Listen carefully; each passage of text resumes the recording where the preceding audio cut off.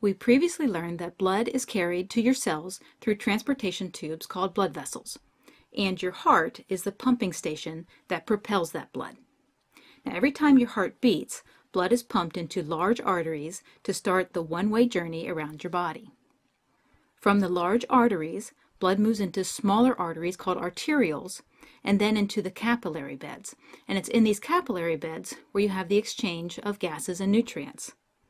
Your blood is then drained out of the capillary beds and ready for its return trip to the heart by first going into small veins called venules and then merging into larger veins, which eventually flow back into the heart.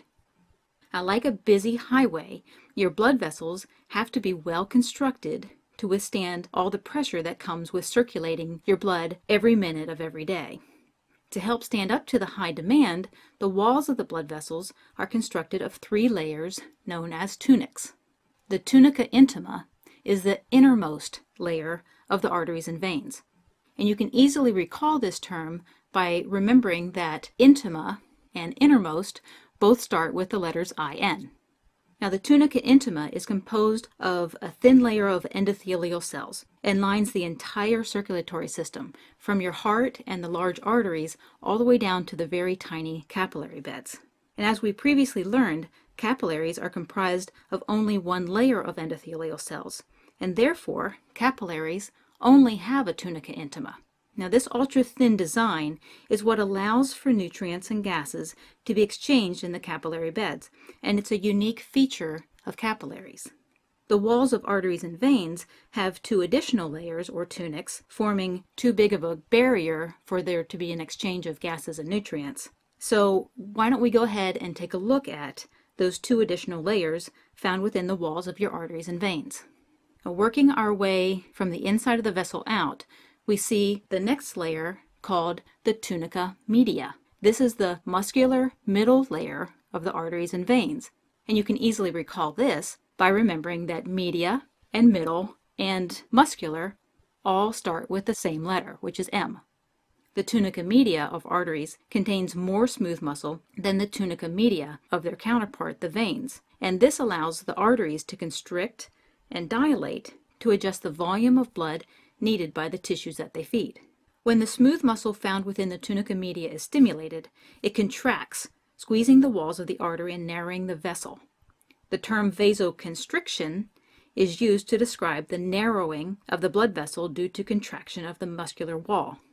When an artery constricts, the flow of blood decreases and the pressure within the vessel rises. So vasoconstriction is a mechanism your body uses to regulate important functions in the body, such as body temperature and blood pressure. Vasodilation is the opposite of vasoconstriction and is a term used to describe the widening of the blood vessel due to the relaxation of the muscular wall. So when a blood vessel dilates, blood is able to flow through the vessel with less resistance. Therefore, vasodilation has the opposite effect of vasoconstriction on such functions as body temperature and blood pressure. Now, the tunica media of arterioles contains a large amount of smooth muscle, and therefore arterioles are key regulators of blood flow between the arteries and the delicate capillaries. And this regulation allows for a more efficient exchange of gases and nutrients when blood is within the capillary beds. The tunica adventitia is the outermost layer of the arteries and veins. The word Adventitia in Tunica adventitia comes from the Latin adventitius, which means coming from outside. This strong outer layer is composed of connective tissue that allows the blood vessel to withstand forces acting on the vessel wall. It also contains strong collagen fibers that help anchor the blood vessel to surrounding tissues, and this gives the vessel some stability. Let's review. All arteries and veins contain 3 layers. The innermost layer is called the tunica intima. The muscular middle layer is called the tunica media. And the outermost layer is called the tunica adventitia. Because capillaries are only 1 cell layer thick, they only have a tunica intima.